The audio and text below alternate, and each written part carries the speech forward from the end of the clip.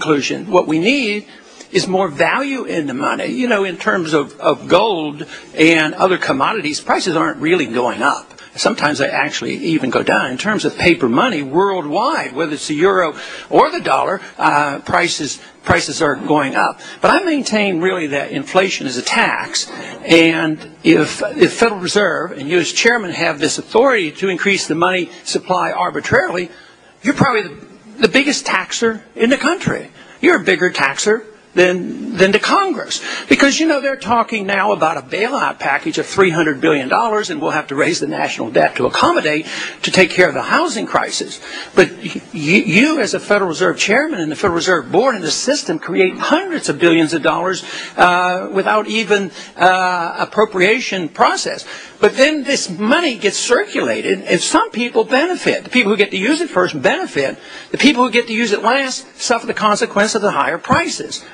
And so every time people go and they complain about these higher prices, they should say to themselves, I'm paying a tax. Because whether you're monetizing debt or whatever, or catching up for buying up securities, you know, we've had a free ride for all these years. We've been able to export our inflation. We have the Chinese buying up our securities. We haven't had to monetize it. But now it's coming home, and you do. You have to buy these things to prop them up.